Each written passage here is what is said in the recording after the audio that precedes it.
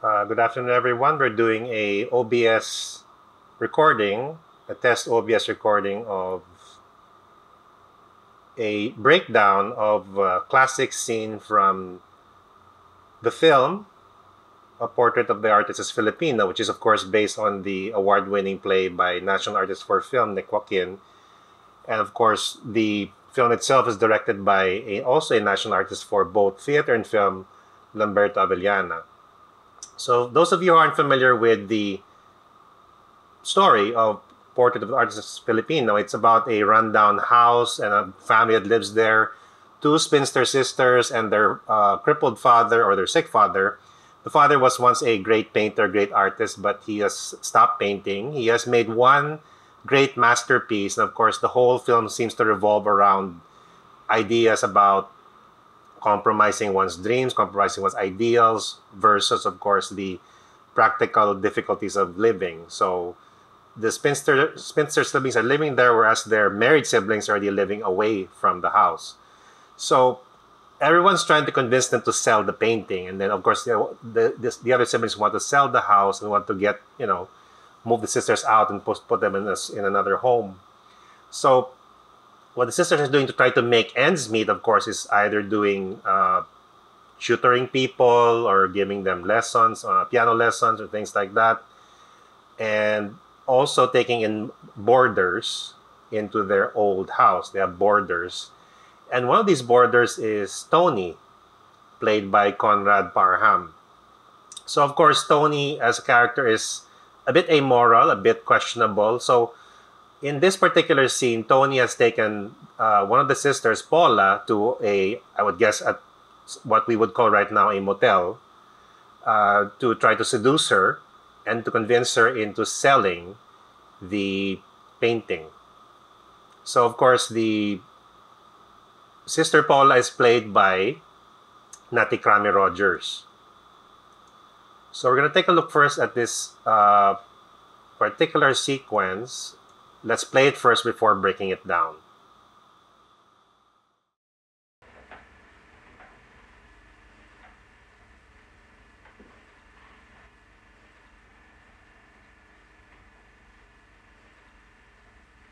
Tony, did you You're think... wondering what kind of beast I am. No. I told you. I'm always out for what I can get. And I was there for the taking. Now look, Paula.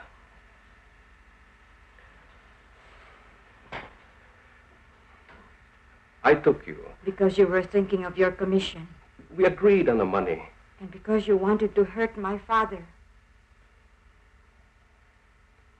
You're with me because I wanted to spite him. And I did it for the money. And a lot of other reasons you wouldn't understand because you haven't lived my kind of life. I'm all twisted inside, Paula. But I want to make it right somehow. Tony, do you love me?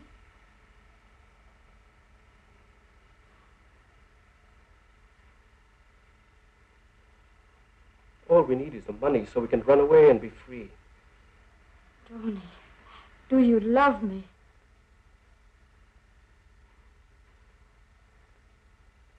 I will learn to love you, Paula. I promise. But give me time.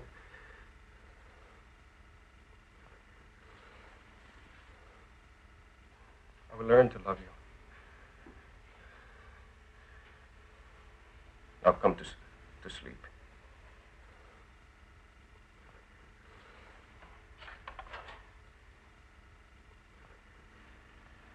Come to sleep.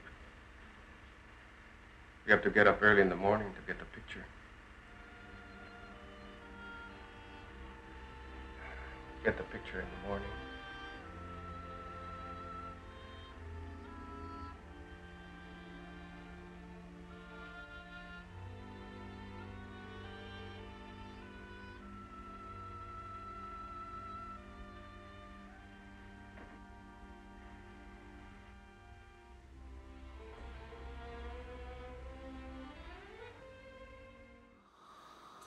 Wow. What a brilliant, wonderful scene. Probably one of the best scenes in Philippine cinema history. And of course, I forgot to mention that the play is in English to begin with. And of course, to a lot of people who don't realize, is that English is one of the primary languages in the Philippines. So most Filipinos are multilingual. They know the either Filipino slash Tagalog, English, as well as their own ethnic language. So, but wow, wow, what a scene. Brilliant. The direction, the writing, cinematography, the lighting, the editing, the everything, pretty much, the acting.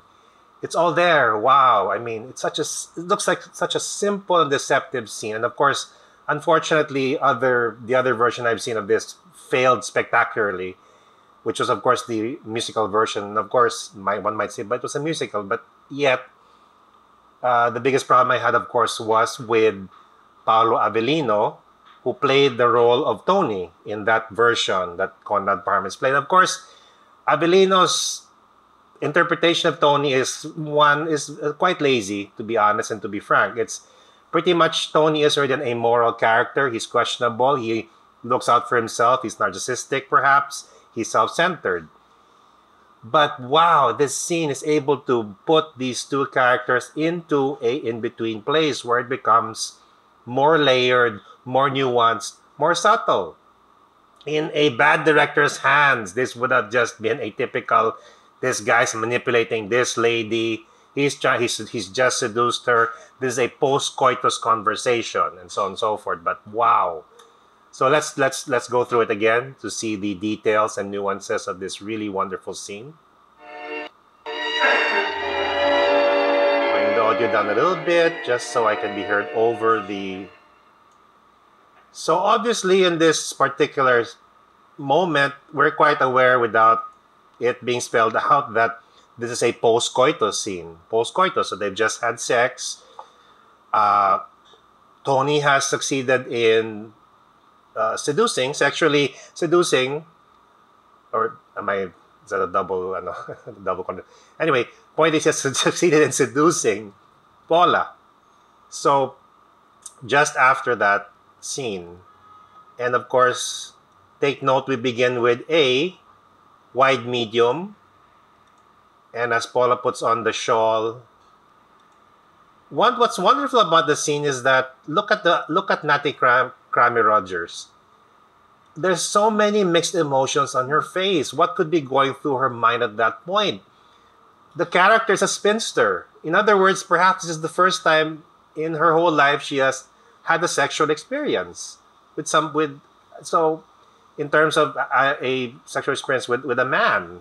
What's going through her mind right now? It's also mixed. You can't, I don't know, can you pick out awkwardness, maybe shame because of the whole Catholic guilt layer, and so on and so forth. Did you? So let's bring the audio up a little bit so we can hear.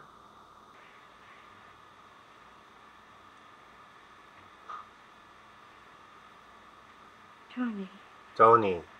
Did you You're think? wondering what kind of beast I am. Did you think? Then he interrupts her, so we don't know. So that's a nice. But of course,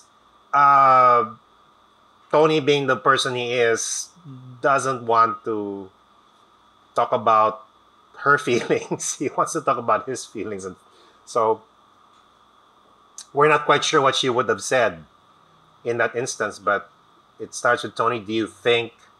He cuts her off. Then he starts talking.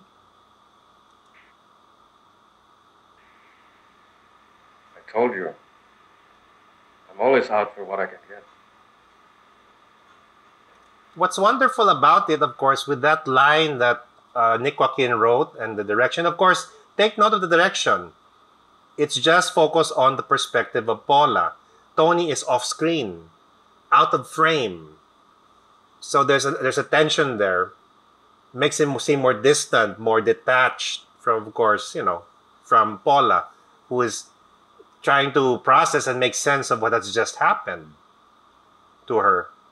and he goes on and on about his own feelings. So he's the tone, of course, is kind of, well, it's almost, I guess, maybe mechanical, or is it like a practice kind of speech? Does Tony always say this to the women he beds, for example? Is it something, or is it something he's never said before to anybody else? And I was there for the taking. And you take a look at those lines. I was always a beast. I'm always about what I can get. And she said, I was there for the taking. Look what Nick Joaquin did here. It's a self-reflexive scene. It's a self-aware moment. The characters are aware. In typical writing or typical fashion, the characters would be oblivious to what they had just done. But the characters are not stupid. They're not Joaquin and the filmmakers and the actors and the people who made this do not look down on the characters. They are intelligent people. And both Tony and Paula are quite self-aware of what they have just done, what has just happened. And of course, this adds a kind of a layer of complexity because it's confusing, but also at the same time, they're aware, they must process the confusion, even though they're aware of what they had just done.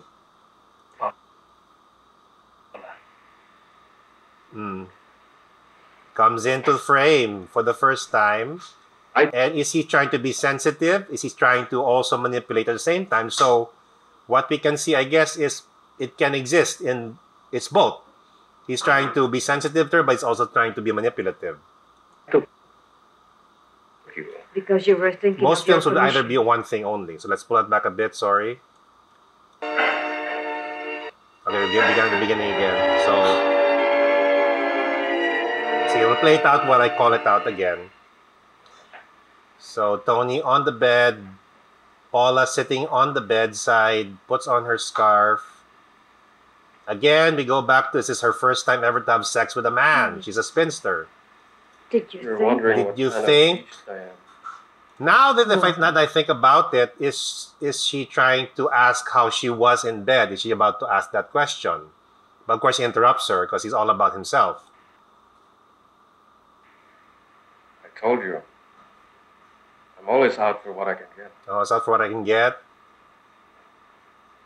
Now it's there for the And I was taking. there for the taking. Okay, so it's Tony kind of saying maybe to her, let's not fool ourselves. Where this is not nothing. This is supposed to be like a business thing. It's not. Let's not get into sensitive territory. Maybe that's what Tony's saying. That's the subtext of what Tony is saying. So a lot of layers in the scene that keep shifting within the context of it. Create the context. I took you. Because you were thinking of your commission. Yeah, We well. agreed on the money. Because you wanted to hurt my father. So he's trying to assuage her. He's trying to, because of course he still wants the money. He wants to sell the painting and get the commission. He wants to sell the painting. And she's kind of hardened to the realization that, okay, this guy is not really about me, obviously. Maybe I had hoped somewhat maybe that he'd be about me, but obviously it's all about my dad's painting. And of course, the fact that he doesn't somehow has some kind of hatred towards her father, which is kind of not. I can't recall exactly why. Whether it's political, whether it's a perception kind of thing, or whether it's somebody who's been struggling all his life, hating on somebody who's, coming from a more privileged background. You're with me because I wanted to spite him. Okay, And I did it for the money. it's quite clear. But again, look at how Conrad Parham is playing it. It's almost like he's trying to self-justify in his brain So it's not complete. The easiest thing in the world would be to make this guy a psychopath and just an evil kind of person. Obviously, he's not a good person, but Parham chose to give this guy layers and complexity, as well as, of course, the writing of Nick Joaquin and the direction of Lamberto Avellana, which sadly the musical version Larawan and Avellino completely failed to do. It's a stereotypical F-boy, player, con man. That's pretty much a one-dimensional character, pretty much. Parham here gives us some hints at why Tony is the way he is. A lot of other reasons you wouldn't understand because Yeah, you haven't lived my kind of life. you haven't lived that kind of life. So that kind of self-awareness, he's trying to ask for sympathy, but I'm all at the, fit inside, Paula. but not knowing, you But I know, want to make it right somehow. and so on and so forth. So that kind of self-awareness that, you know, or maybe he's also still trying to skirt the issue at the same time. So it's both, either a self-awareness, but at the same time, it's also trying to avoid getting into that kind of territory because it's, of course, he doesn't want to be vulnerable. Instead of continuing her line, though, Naty Crame-Rogers shifts. Paula shifts. Instead of continuing that whole line of being that kind of cynical, the kind of hardened tone that, you know, I was just there for the taking. I know it's about my dad's painting. It's not really about me or about your feelings for me. Or there's no such, your feelings for me don't really exist, and so on and so forth. She asks him these really one powerful question twice in two different emotional variations. Tony, Hmm. do you love me? Do you love me? Very tender, very vulnerable. That got to him somewhat. What can he say? How can he All talk we his need way is out? the money so we can run away and be free. Goes back to the money. Tony, do you love me? Oh yeah, she shifts there. She goes into more demanding, more, you know, don't bullshit me. Do you love me? Even though obviously the answer is quite clear. Maybe he most likely doesn't.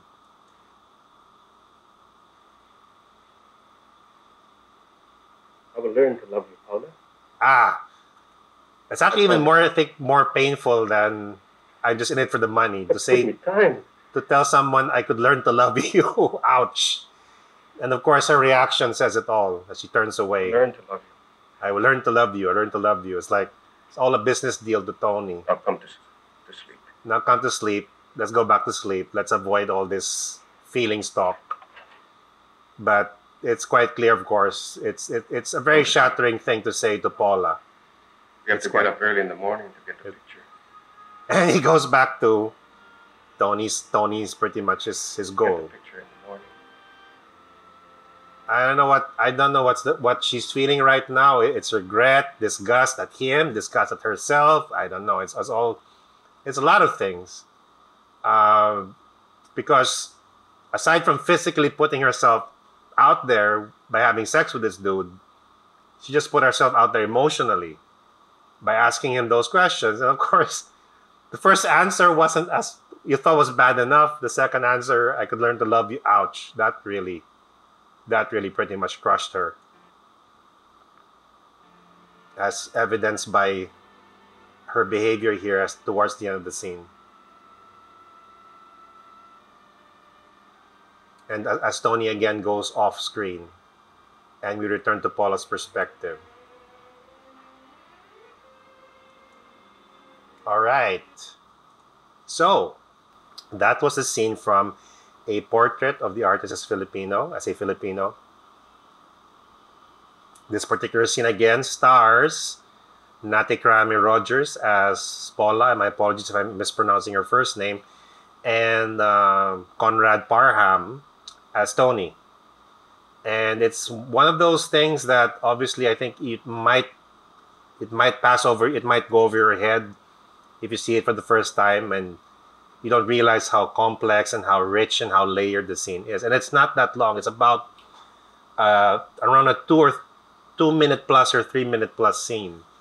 And it says, it speaks volumes of the feelings and the inner lives of these two very different characters.